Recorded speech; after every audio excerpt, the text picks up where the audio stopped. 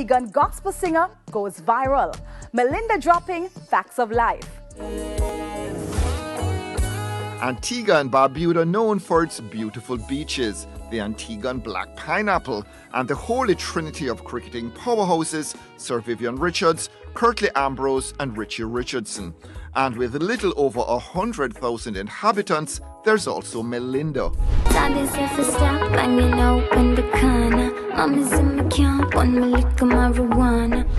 Well, I was basically home one day and I found the beat online and I decided to write a song based on what was carrying on in my life at the moment.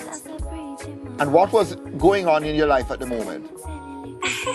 Well, according to the song, the marijuana was prohibited in my household, so yes, that was carrying on. Live up now, we've got nothing to lose. So, having started in gospel and now switching to reggae, that's what I'm interested in exploring.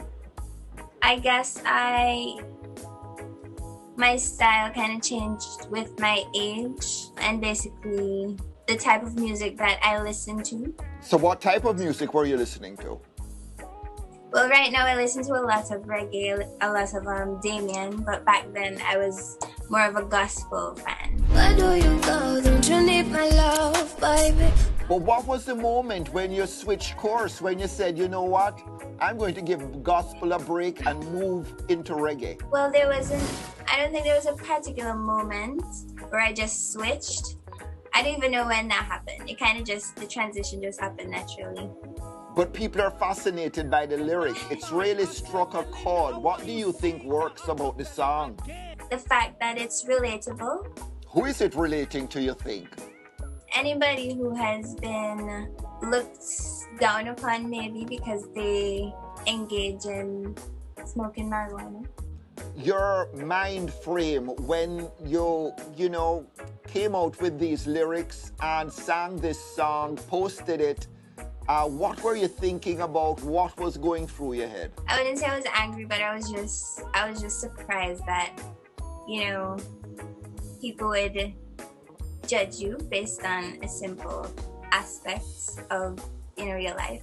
So tell me now, what's been the reaction of your parents now that you're doing reggae and smoking ganja? Their daughter is kind of not the little gospel girl anymore. What's been their reaction? Well, I don't think my mother is surprised, but I've gotten a lot of positive reaction. But are they disappointed?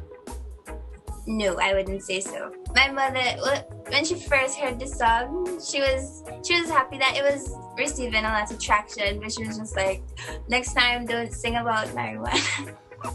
You want to give us a line from the song right now, because as I said, people are really into it. Okay. Daddy said to stop hanging out in the corner. I'm in my camp when me lick marijuana. For me even blink on my door up a pasta. Somebody please tell me why I carry on. Yeah, he asked me why I smoke, I'ma just say nice. He asked me how I feel, I'ma say me feel high. He starts up preaching my house all night. So let me tell you like something about life. Nice talking to you, Melinda, and good luck. Thank you very much. Thanks for having me. Bye.